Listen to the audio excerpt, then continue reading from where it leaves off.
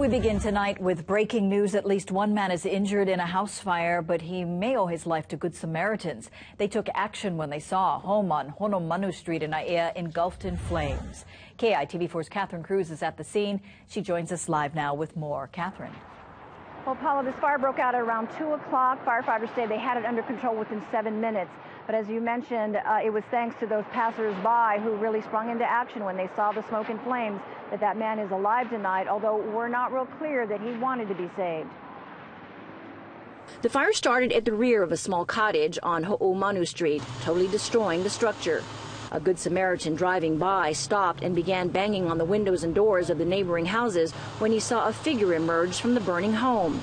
Lloyd Manamtam said he shoved the man down a steep driveway out from the smoke.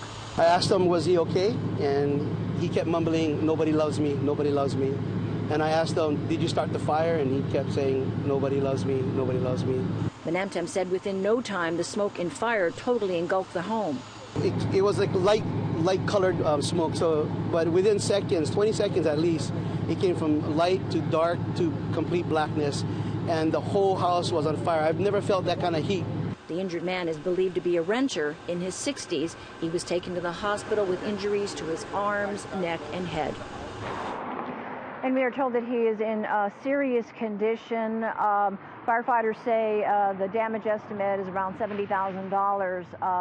Neighbors tell us that this renter had been here for, I guess, about a year, and they believe that today was supposed to have been his last day. So we're not real clear what the story is exactly, but it's a very sad one tonight. Paula? All right. Thank you very much, Catherine. And